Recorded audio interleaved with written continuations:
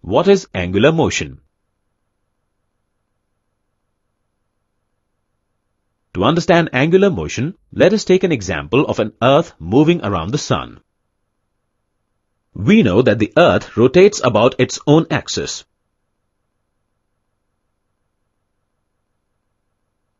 And revolves around the Sun in circular motion. Thus, we can say that angular motion is the circular motion of any object about a fixed axis or fixed point.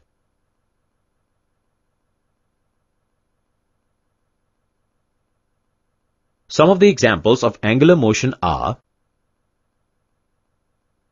the motion of a pendulum and the motion of a giant wheel, etc. Note that in angular motion, the displacement is always taken in terms of angle.